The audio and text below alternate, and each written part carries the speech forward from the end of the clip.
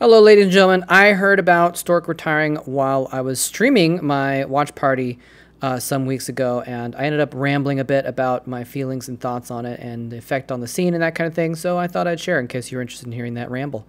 Here you go. Stuff right now. Stork retired? Oh man. Well, that lets me know how he did in the ASL too. Oh man. Stork retires from competitive StarCraft. Hold on a second, guys. This is important. This is important news. I'm gonna read this. Stork retires from. I've been traveling around the country for amateur tournaments since I was 16, 17 years old. And in the blink of an eye, I've now spent more than half my life playing StarCraft, supported by my fans' loves. Personally, while I was riding the bus back to Seoul today, memories of me sleeping on a bus challenging me to be a pro gamer came back, so I was really happy. Although it is a shame that I could not deliver great results, I do not have any regrets since I've been practicing skipping streaming, just like in the old pro gamer days. I've been under pressure due to my deteriorating skills despite the efforts, and I participated in this tournament for the fans as my last. I'm sorry I wasn't able to show better games. Thank you all for your support, everyone. Oh.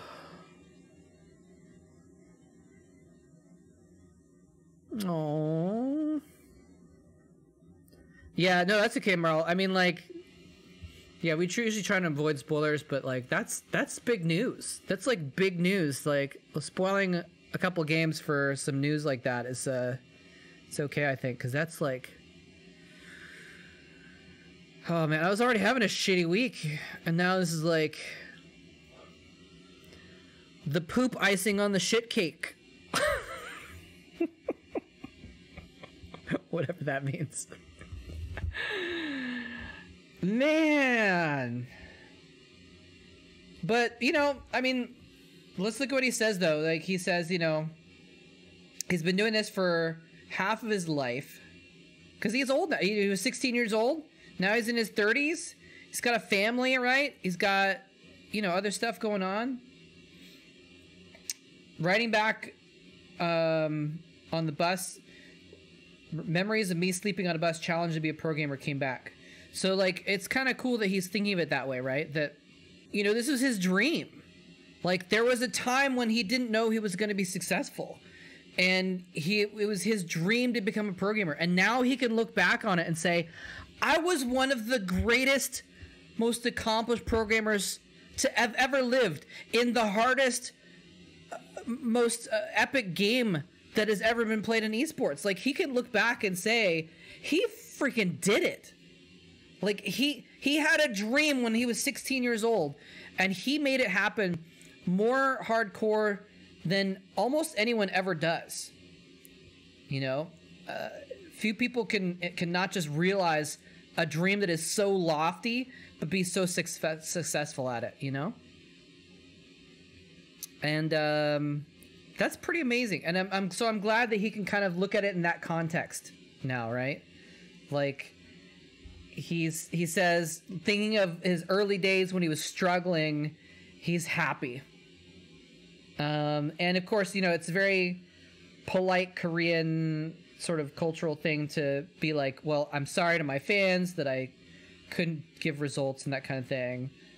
It's interesting. He says he's been really, but that means he's been really focused on this. He was skipping streaming just like in the old programmers days. So he, you know, streamers are not really practicing for tournaments very well when they're streaming. They stream to make a living, but that's not actually practice. Not the best kind of practice, at least, right? Practice is doing builds, not showing how your style is because you're playing games with other pro gamers. In LAN, ideally, I guess, if it's with your team, or, you know, custom games. You're not on the ladder. You're playing custom games with people that you know that you can trust to refine your builds and focus on the tournament match, playing those maps, practicing your builds, etc. And so Stork has been hardcore preparing for this this tournament like that. He's like, this is, I've been preparing for, skipping my streaming so I could prepare for this like the old days. So he really wanted to show his best, because it sounds like he knew this is going to be his last tournament no matter how he did. Like, even if he won, he would probably retire. Because he's been, like, balanced on the edge of retirement for a while, honestly. You know, a couple seasons ago when they did Team League, he was, like, kind of complaining about how he didn't play very well anymore and all that stuff. And, like, you know, he hasn't been really super competitive in a long time. So getting to the round of 16 was impressive and a little bit surprising anyway. So I would not be surprised if this was his last tournament regardless, you know? So it's too bad that he couldn't get farther, like get to the semifinals or something like that. Get a little third place to go out on or something like that. But you know, that's cool that he was able to at least do it. He got through the prelims, he got through the group stage, and then he got to the group of death, right? Exactly. I mean, he's in the group of death. If he was in another group, if he's in like group B or something like that, he probably would have won or gotten to the round of 8, I think. So you know, it's nothing to be too ashamed of that he was in the group with the best Terran, one of the best Zerg, probably the best Zerg, probably the best Terran and the best Zerg still playing right now, and one of the top Protoss is playing right now. If maybe probably top 2 or 3 Protosses. Like, he was in the group of death, the hardest group you could almost possibly imagine right now. And so it's not super surprising that he got out, but it's unfortunate. But that's interesting that he's retiring. I wonder if he's probably still going to stream though, right? It would be my guess, because even though he's retiring from, it seems like a few players have done that recently. Like Effort is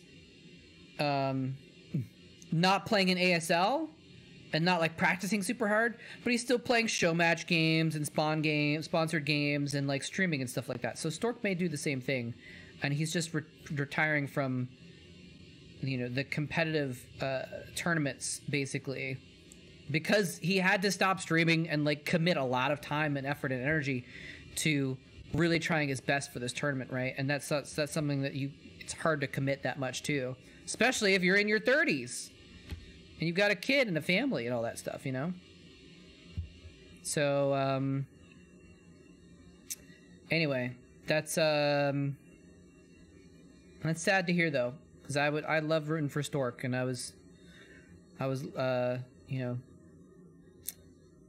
been a fan of his since for 14 years. And I've been a friend of his a little bit too, in a way. Maybe not a friend, but like I met him a couple times, and I've like had chats with him. I had like a long, like an hour-long conversation with him at a Twitch party after BlizzCon or something like that, 5 or 6 years ago. He's a really nice guy, and so it's too bad that he won't be in the scene anymore, but it's how it goes. And it's interesting to think about too, like, what does it mean for the scene when like Effort stepping back, Stork stepping back, Flash is probably gone. You know, Best has stepped back as well. Larva stepping back. This means all noobs. No, Noob didn't make it either. So it's interesting, but then you do have sort of newer players that, you know, or not newer, but newer people showing up like Mini, you know, who are taking the reins, and like, so it may not be the end of the scene altogether. A lot of these really legendary players are stepping back, but can the Korean scene go on without the legends in it? If there's no old school legends left, is it as interesting? I guess it depends on if you're watching for the nostalgia or if you're watching for the games, because the games are arguably as good as ever. And, you know, you watch Tastosis casting and their minds are blown on a regular basis by how the newer up and coming players are shifting the meta all the time by coming up with new strategies. Gateway first versus Zerg. Like, PVZ was stuck for like 10, 12 years. And it's changing now because of the way different players are playing it. PVT is changing as well. So it's I don't know. It's interesting that in some ways it's sad that all these legendary players are going out, but it doesn't necessarily mean it's the end of it. But it's hard to tell.